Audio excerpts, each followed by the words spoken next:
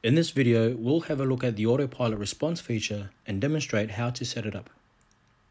There may be occasions where, due to sea conditions, you may need to adjust the sensitivity of your autopilot. For example, in choppy seas, you may need to turn the autopilot sensitivity down so that the rudder is not moving too much or too quickly. Previously, this setting was deep into the setup menu. Now you can quickly access it from the autopilot menu. When in the autopilot function, select menu and then select response. How easy was that?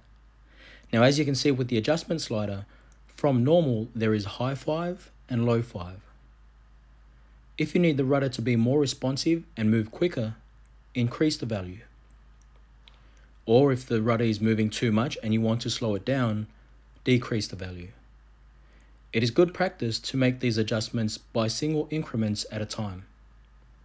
And that is how you set up the Autopilot Response feature. Stay tuned for more Garmin how-to videos.